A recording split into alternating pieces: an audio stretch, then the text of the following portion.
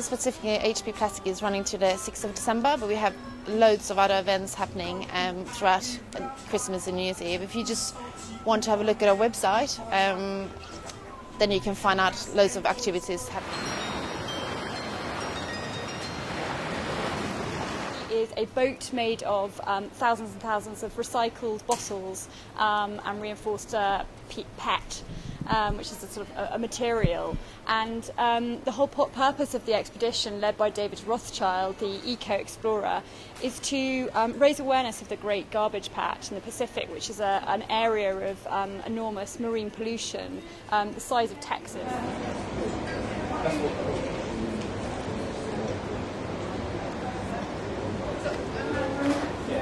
The great thing with National Geographic store on Regent Street is that you can come in and enjoy the exhibition, but you can also shop over 3 floors, and we also have a lovely cafe.